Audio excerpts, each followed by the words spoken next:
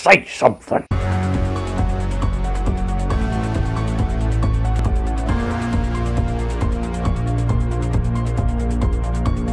One, two, Dopey's coming for you. Hello everyone and welcome to day 27 of Terrorthon, the Bronze Age of horror. We've already covered the Golden and the Silver Ages, so this really is all that's left. Now full disclosure, the Golden Age of horror is a commonly used term, but the Silver and Bronze not so much. Admittedly, I stole them from James Rolfe, who does the Monster Madness videos. Sorry about that, but I really like the terms, so I thought I'd elucidate on them a little bit. So we're talking specifically about 70s and 80s horror movies today. There were no big grand world events that changed people's perceptions of horror and what could and couldn't be shown. So essentially what we're going to be doing now is going through the most important milestone horror movies, because now it was the movies themselves that paved the way for the future of horror. So we're going to start with a really big one, The Exorcist, released in 1973. There are simply no words that I can say that would properly illustrate just how much of an impact this movie had on people.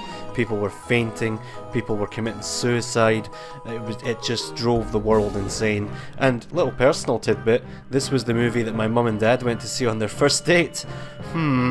So now there were essentially no limits as to what you could show in horror movies, because The Exorcist just pushed it so bloody far.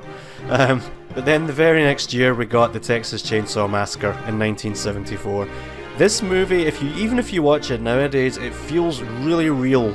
It's quite gritty, it's got a home movie kind of feel about it. It really feels like you're right there in the action, and that paved the way for even more realistic horror, because this could happen, man. It was based on a true story, so they said.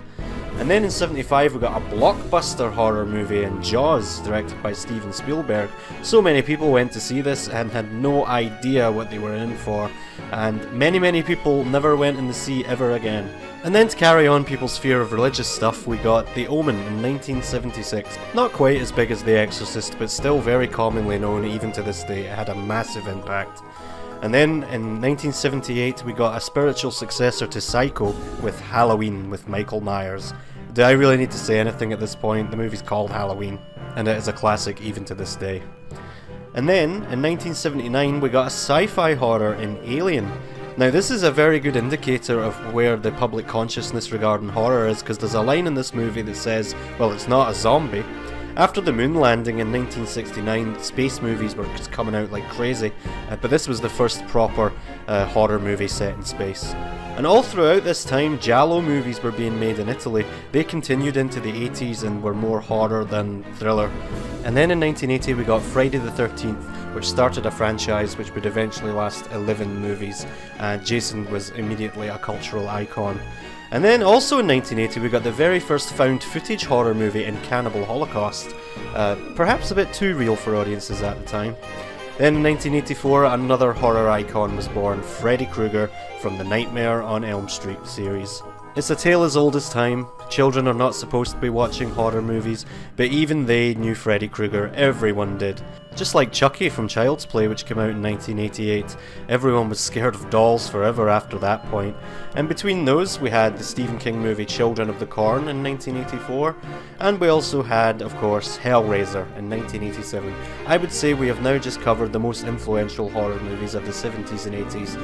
And that essentially brings us to the 90s, where things started to get a little bit stale. Maybe we'll talk about that next year, but for now, see you tomorrow.